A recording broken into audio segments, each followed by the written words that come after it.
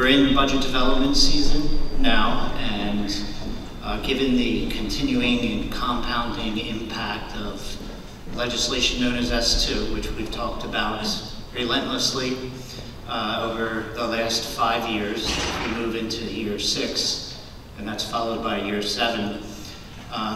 You know, the district has lost a great deal of funding, and in preparation for some of the difficult decisions that lie ahead of us in the years to come, one area, given the scale of the loss of state aid, one of the areas that we knew we needed to consider was transportation services to the district. So at the beginning of this school year, we issued a request for proposal.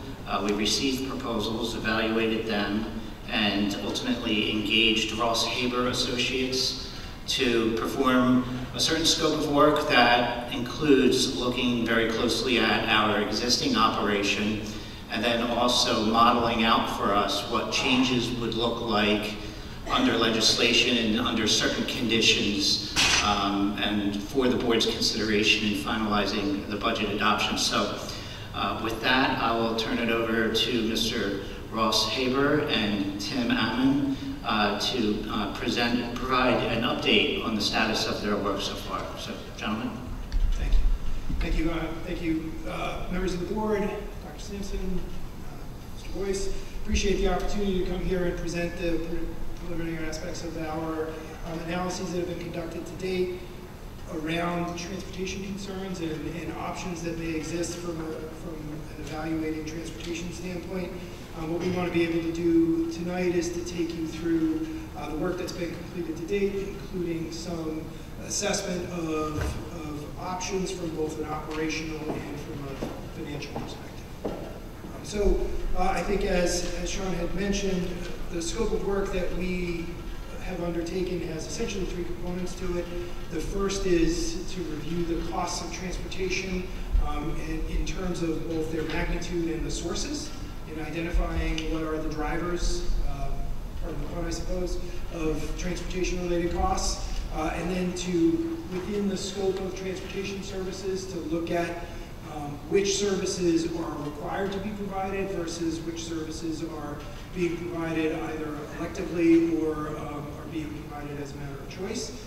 And then finally to think about what the range of options might be in terms of looking at the scope of transportation services and how we may be able to assess demand and changes to costs that would come to changes in the way that we provide transportation services. So just to provide everybody a baseline, I realize that that it's a little bit small for people to see, but if we look at transportation, it's an approximately $24 million business, of which we are looking at in-district costs of approximately $10 million and all other contracted costs of about $14 million. And within that scope, we were transporting about 11,000 kids using about 400 routes and 270 buses. So one of the things that we see is, and this is certainly a positive and reflective of well considerations within the transportation operation, is that there are a number of logistical strategies that are in place where what we are trying to do, just by looking at 400 routes and 270 buses, it means that some portion of the buses are being used more than once, right, to accomplish multiple missions. A logistical process called tiering, which we're in favor of. In addition, there is a range of schools that are combined where we're transporting students from multiple schools at the same time, which is a logistical strategy called combination runs, something else that is used to try to drive efficiency into the system. So those two things certainly are reflective of efforts on the part of the transportation operation to make efficient use of the resources. In doing that, one of the things that we'll talk about here is from a transportation efficiency standpoint. A key consideration that we have, particularly here, is what proportion of the seats that are available to us are we filling with students from a planned basis and on an actual basis. And one of the things that we see is on an overall value, we see 7 out of 10 seats being full. And that, from our perspective, having done hundreds of these studies across the country, that is an efficiently designed structure. Anything in the 60s is actually pretty efficient. In the 70s actually represents a strong degree of efficiency. And what we see is when we break this down in some of the component parts of the operation, we see that the in-district routes are actually almost closer to 80, which is really, really well thought out in terms of the use of planned seating capacity. In some of the contracted routes, the values are lower, but that is because in a number of instances, the contracted routes are servicing kids who are attending schools outside of their home boundaries, which, as you can imagine, just given the time to travel and so forth, it creates some inefficiency in the system that results in lower capacity use. And as we start to think about what options might be available, one of the things that we'll talk about here is, transportation is essentially a time and distance problem.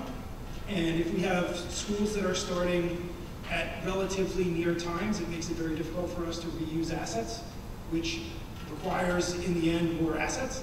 So when we think about drivers of transportation costs, one of the things that we think about is how many seats are full and how much time do we have to fill those seats. And given that the distance between the schools and the relative closeness of bell times, accomplishing multiple missions is a challenge. So we have to be highly focused on our use of the seats as a measure of efficiency. And one of the things that we have looked at here is to try to understand how is this all being accomplished from an administrative and a managerial perspective. And when we look at the personnel cost structure as part of the makeup of the transportation costs, the way your organization is designed, the way that it's aligned, and the overall cost is within the guidelines of what we would expect to see in an operation of this size and complexity. And so what we don't believe is that there's a significant amount of administrative inefficiency that can just get immediately squeezed out of the system. So from a personnel perspective, we don't see big reductions in personnel costs in the transportation management component of things as a viable strategy to achieving significant transportation. So when we think about transportation, ultimately what we have to try to do is to address this question of how do we meaningfully reduce transportation costs? But when we're doing that, there are a number of considerations that Ross and I take into consideration when we're thinking about this. Clearly, we're in the business of thinking about safety. How do we safely transport students? But in addition, when we look at options, one of the things that we're trying to ensure is that whatever we come up with, students who are in similar situations are being treated similarly, right? So that's the consistency of the application of services across the entire district. So that becomes a factor in terms of how we look at what options might be available for changes to either the methodology or the structure of transportation.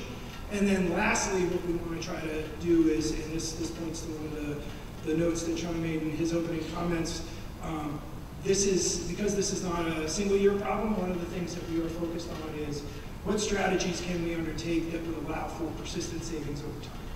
So how are we making meaningful reductions and retaining those savings over time, recognizing that we have annual changes in cost as a consequence of inflation and the way that we're the distribution of the kids and everything else. So a big consideration for us is over what period of time do we think these savings can be retained. So in looking at it, in essence, what we see are two separate models in terms of options for reducing transportation costs.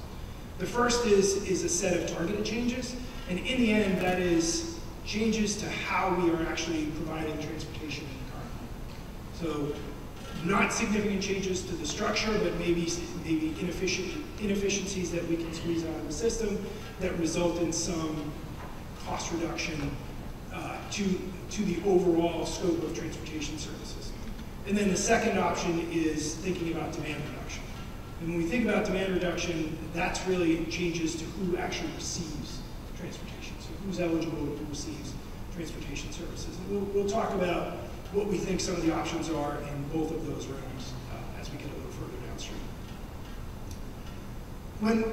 when we think about that $24 million in transportation costs, so one of the things that we have to realize, and we mentioned this a little bit at the beginning in terms of the scope, is there are certain services that are either mandated or required that are going to limit our ability to assume that that full $24 million is available in order to take costs out of the system.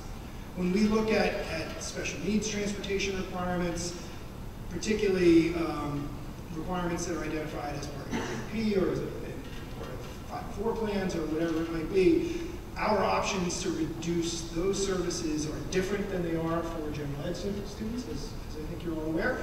And so that puts a bit of a collar on how much of that $24 million we can actually look to try to take savings out of. And the same thing happens with, even though it's a more limited population, homeless students, foster care, those kinds of services that have, particularly under both special needs and homeless and foster care, have federal mandates associated with them that do place pretty significant limitations on our ability to change the way services are being provided.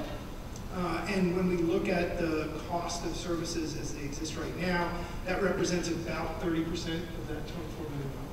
So in the end, what we're talking about is, just to make math a little bit easier, is roughly $16 million of that $24. Okay? So when we think about the basics of trying to save transportation costs, right, and this is like the easiest sort of transportation 101 you can have, right, there's basically two goals that we have to have. The first one is, and we're doing this here in the district, is we have to try to fill the bus to the greatest extent possible. Right? These are the things that drive efficiency.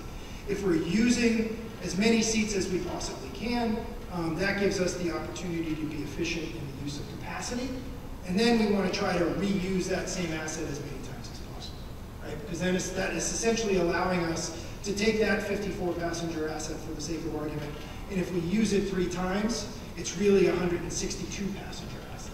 Right? So that's where the time component of things becomes an aspect of this. So when we think about transportation, the mantra that we provide to folks when we are looking for efficiencies is, what can we do to fill it and what can we do to reuse it? And anything that we're doing to impede either one of those is going to drive inefficiency into the system and more than likely end up costing us money in some way. So the nature of what we're looking for is opportunities to do both of these when we are looking at cost savings. So as we mentioned, there's sort of 2 categories of cost savings that we think are available. The first is the set of targeted opportunities, which we have estimated to be approximately $1 million. And they are from taking some inefficiency out of the current system. So there are, as we mentioned, there are high rates of capacity across the system, but that doesn't mean that every individual route has a high rate of capacity. So we think there are some opportunities to look at individual routes to try to tune up some of the routing there and gain some efficiencies through a reduction of assets that way. But what we know is there is not a significant amount of time for us to work with. So the fact that we might be able to do a little bit better job of filling the asset, we still don't have a lot of opportunities to reuse the asset without pretty significant changes in bell times. So from the possibility of savings from this, again, it just becomes more supplemental to the services than if we were to look at some of the demand reduction strategies that we'll talk about here in a couple of minutes. And we have another challenge, which is, as you have all well experienced over the last few years, the driver shortage that exists out there has actually forced us to take many of the efficiencies that we would have otherwise had, because there just aren't enough butts to be in enough seats to get kids to school, right? So the challenge of where it is and this is a weird thing from a consultant to say, but like, it's really too bad that you guys are efficient, right? Because if we were inefficient, we'd have a lot more opportunities to save money. But the driver shortage and the way that your folks have been managing the system have driven efficiency into the system, so it has the effect of limiting some of the savings that we might otherwise achieve. And you know, there are certain things that we can do when we look at this, which is including things like looking at stop consolidation, so there's larger groups of students at individual stop locations, which has the effect of being able to speed routes up some, because we're not stopping as many times. Again, thinking about transportation as a time and distance problem. But the ability to do that if we can't pair schools together because of the bell time structure, we only have a limited amount of capacity that's going to create. That may improve service a little bit, but it's not going to result in substantial cost reductions. So we do want to try to take advantage of these when we can, but one of the things that we have to recognize is that from a strategic perspective, the targeted opportunities will be supplemental to when we change the nature of how we provide services. When we think about demand reduction, as I mentioned, ultimately what we're saying here is who's eligible for service. Currently, essentially, all students are eligible for services, and one of the things that we are looking at is if we start from the standpoint of state guidelines, which is 2.5 miles for high school students, and use that as the first tranche of changes in demand that we might make. What does that mean in terms of changing the number of students that are eligible for services, and consequently the number of buses we need, and then therefore ultimately the costs that we may incur? Right? So that's when we are looking at demand reduction, that's what we're looking at. Is we're looking at the number of kids who we might be transporting, and by changing the number of kids who are eligible. So in order to think about that, one of the things that we want to be able to do, and that Ross will take you through here now, is to just talk some about how from an individual school level, changes in demand might look if we start at 2.5 miles and think about some of the other changes that may be possible.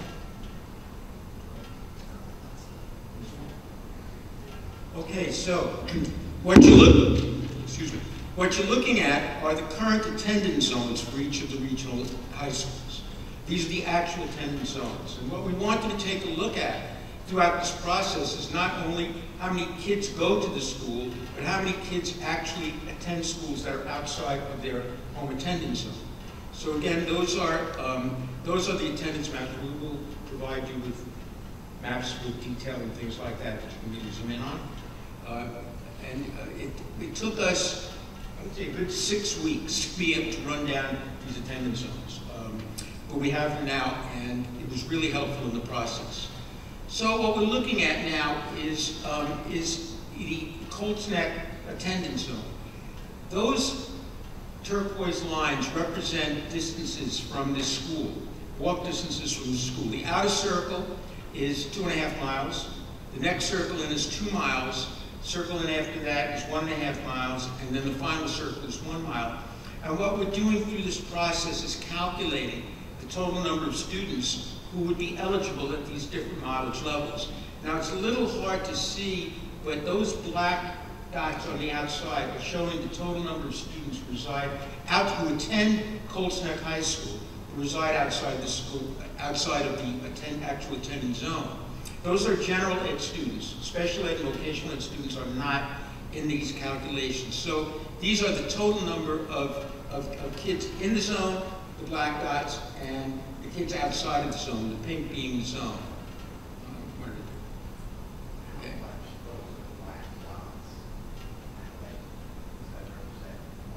One kid. Each one represents one kid. So if you take a look, this is Freehold Borough High School. This is Freehold. Yeah, it's Freehold Borough High School. Part of the map is, yeah, because you're not getting the scope of the number of kids. It's cut off. Right. So, I'm sorry. Okay. So let's. Ross, and I think as we go through these maps, the message is where are the concentrations of kids relative to the attendance zone. Because we know all of the black dots are where the kids live, right? And all of those kids go, in this case, Freehold Township High School. But we're not going to be counting the black dots on this map, but you can see where the heavy concentration of kids is relative to the circles representing the distances from schools. Exactly. Okay, so this is Howell High School, and again, the distribution based on the mileages and the locations of the students. Manalapan High School. Again, same kind of thing. I'm sorry? Sure.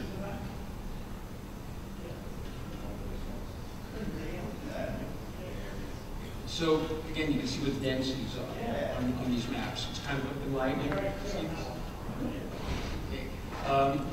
This is Manalapan High School, and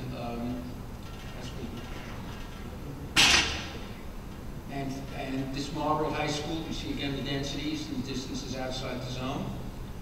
Okay. And do you want to take this? I think that what we were trying to do with the maps is to give a sense of, within those concentric rings, how many students would we need to transport. And what we can see is, and again, what we have done in order to make some cost estimates, is we've done two things. We've estimated the number of students who would be eligible for services. We've made an assumption about how many students we could put on a bus. So for a 54-passenger bus, we've assumed 60 students because we know some high school students aren't going to ride. And so we have a strategy already of overloading buses, so that's consistent with what we're doing now. And then in order to come up with two values, the first being what is the net change in the number of resources required, we take the number of eligible students and divide them by 60. And that gives us a sense of the number of buses that we're going to require. And so as you can see, just at 2.5 miles for across the system, we have roughly 6,500 students who are eligible, which would require 108 buses. We are currently using, for those same groups of students, 168 buses, so we have an actual net reduction in the number of assets of 60. And then in order to determine what the cost might be, one of the things that we did is to take existing costs of a 54-passenger asset as the representative vehicle for this, and to think about what was the median cost of that asset right now, and what is the likely change in that cost for next year as a result of inflation. Because one of the things that we want to be considerate of is inflationary costs over the last 2 years, and probably in the next 2 years coming, are significantly different than the inflationary costs that we have occurred in the years prior.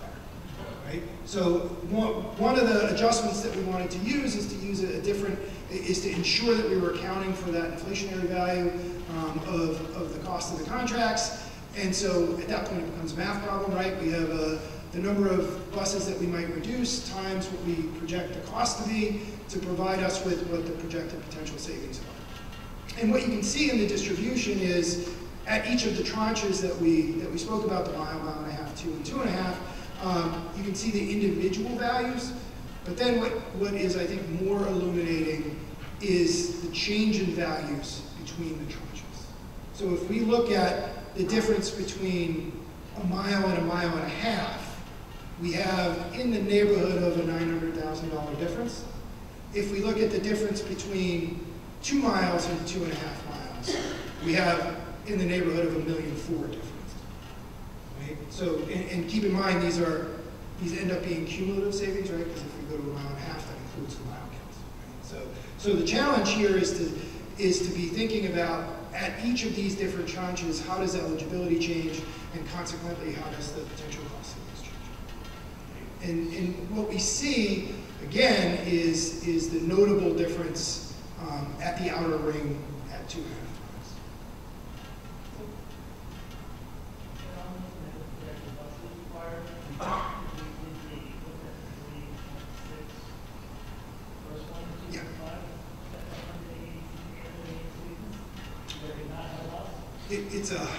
It's 3,600 students that would not have bus. It's 108 buses that would be required. 3,600. It's this number. Yes. Of the general ed students that are included. Because again, for purposes of this assessment, we've removed special needs students, we've removed vocational students for purposes of this first part of the analysis. So like the first, 2.5 Yes. And again, what we can see, and I'll take you just through the columns just to make sure, this is the number, these are the number of students that we would be planning transportation for. This is the number of students that would no longer be eligible. This is the number of buses that we are projecting would be required, which is this number divided by 60. The net change is 168 minus whatever this number is, right? And with some rounding, right? You have the 3,600 broken down for school. Like how many for school? We can, yeah, we don't have it here. And then obviously the math is this times this equals that. Okay? And one of the things that we have not done here, this is purely an exercise in understanding very strict lines of eligibility. So we have not, in this analysis, considered anything for hazardous transportation or anything like that. This is purely if you're inside or outside that line, you're eligible or you're not. No hazardous. No hazardous is considered in this as of right now. But special ed. Special ed is taken out, correct. So when we think about it, one of the consequences of this, and one of the things that we have been looking at, other questions on this just before I move on? One of the things that we've been looking at is the question of out-of-district vocational students. I think as Ross was pointing out in the other maps, one of the things that we see here is you see this enormous buckshot distribution of students across the district going to various schools, which from a logistics standpoint is not super, right? It's really hard for us to fill and reuse the bus when we've got low density services that we're trying to provide. So when we're looking at this group of approximately 600 students going to these 5 schools, one of the things that we're thinking about is what's the way to try to address, what's the impact of this pattern in particular, this low density pattern, on the overall cost of transportation services, and what might we do about changing it. When we look at it and break it down into more detail, one of the things that we see, if you remember, an inflation-adjusted value of $61,000 overall on the in-district costs. When we look at these services in particular, we see a median value of $80,000 per route. Right? So we've got some very high cost routes that are associated with this kind of a service. So when we look at the 41 routes in total, we have in a neighborhood of $3.2 million in costs associated with it.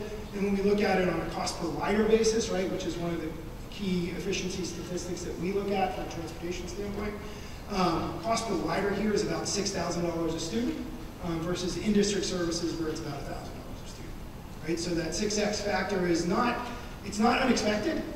When we see low density services are typically, 4, 6, 8 times as much as traditional in-district higher density services. So that number is not surprising from a ratio standpoint. It's just, it can be surprising that it's that much more expensive on a per unit basis to transport these students.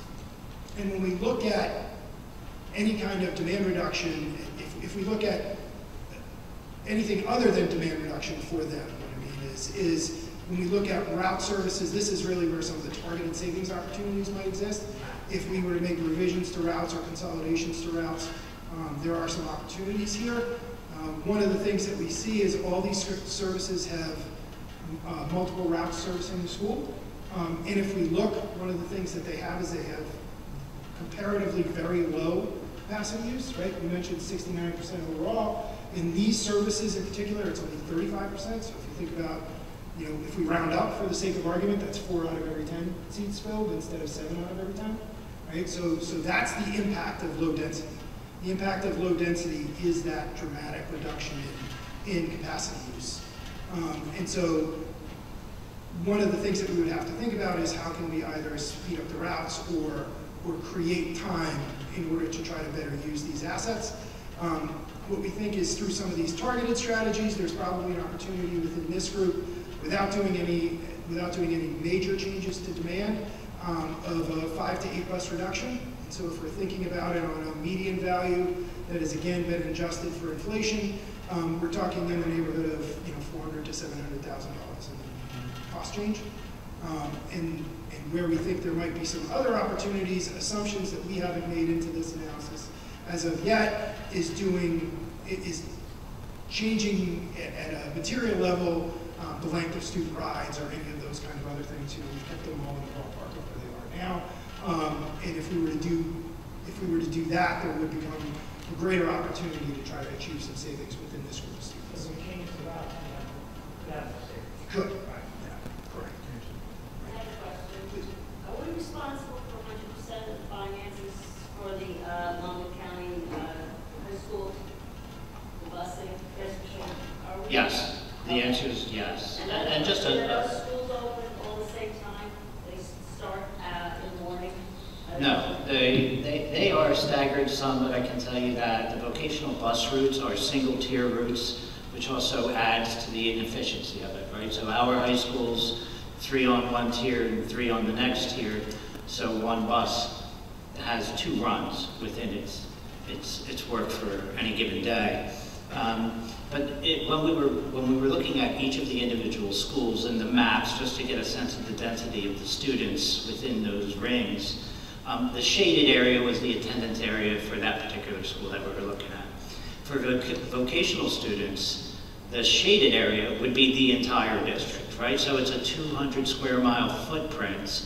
So it's a huge footprint. I think buckshot is a good description of they could be anywhere, right? So with such a low efficiency standard, with only a single use of the bus, and not being able to fill buses to capacity, because then we would be looking at a 2.5, 3 hour bus ride to school, right? Because it's going to have to cover a lot more ground to pick up enough students to fill a bus up, right? So those are some of the specific challenges with the vocational school districts. Also, I just want to mention, even within your trip home brings less students in the buses, especially if they're doing activities in their sending district.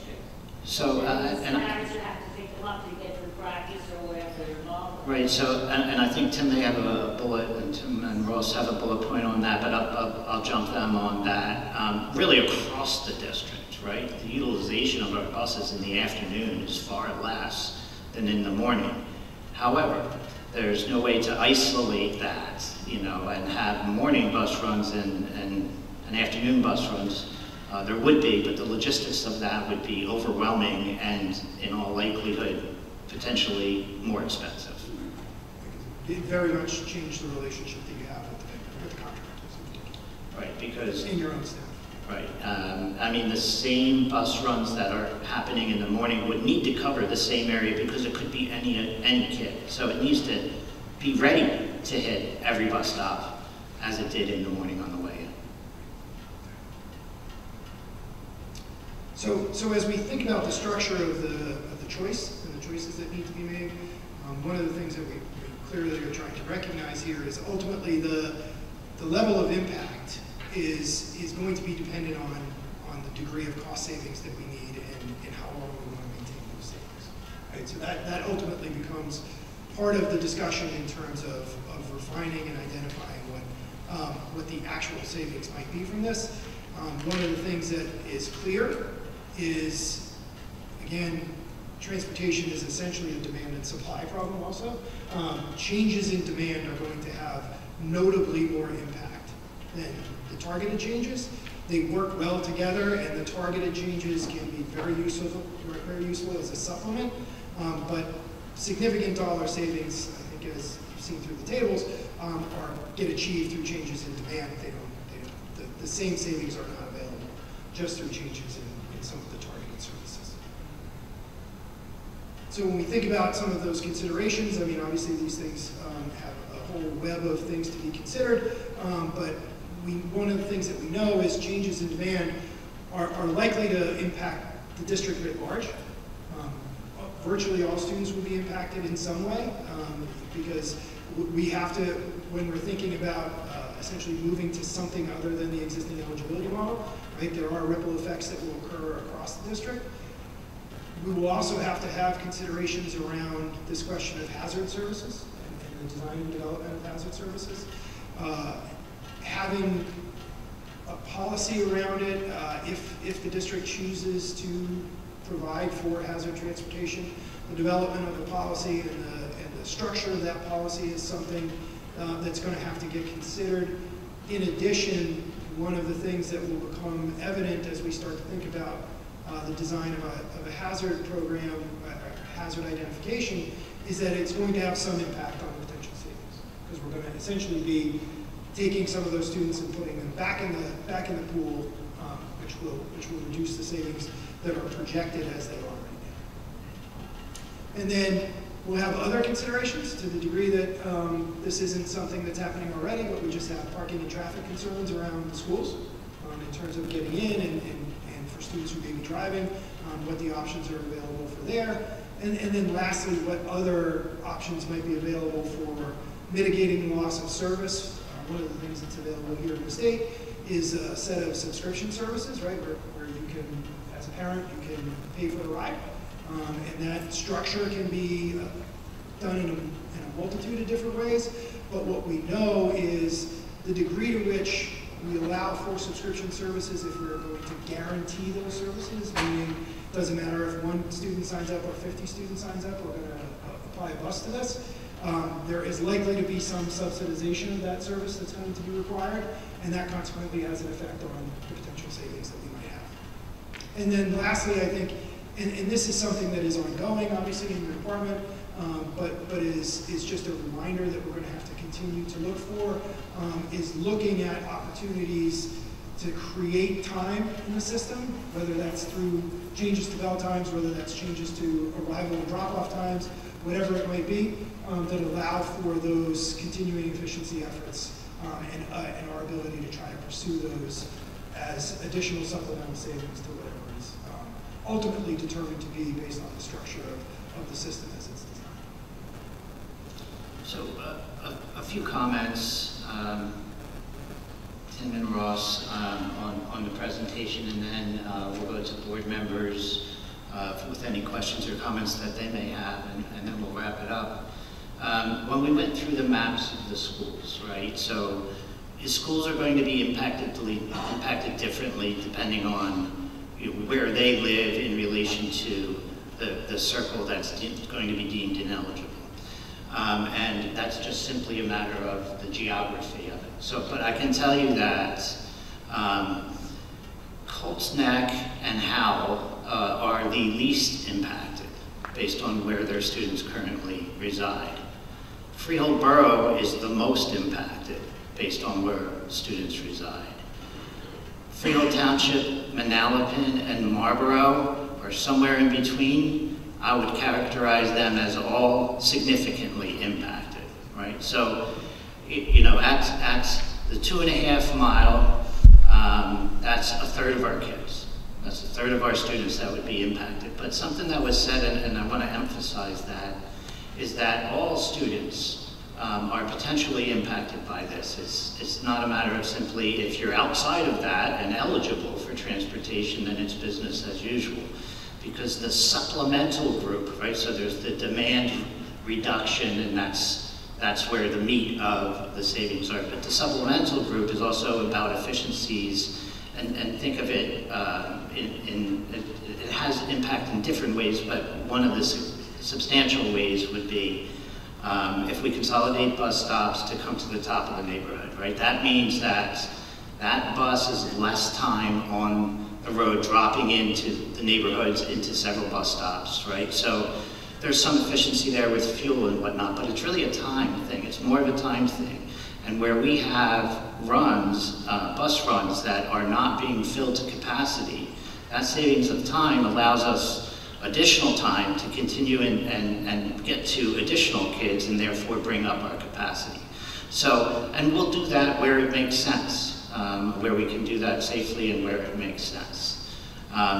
The number up there for the demand response at the maximum of 2.5 miles of 3.7 million roughly, that is at, you know, the pure most hardcore form of it, right? It's at 2.5 miles. If you're in, then you're not eligible, and if you're out, you are eligible.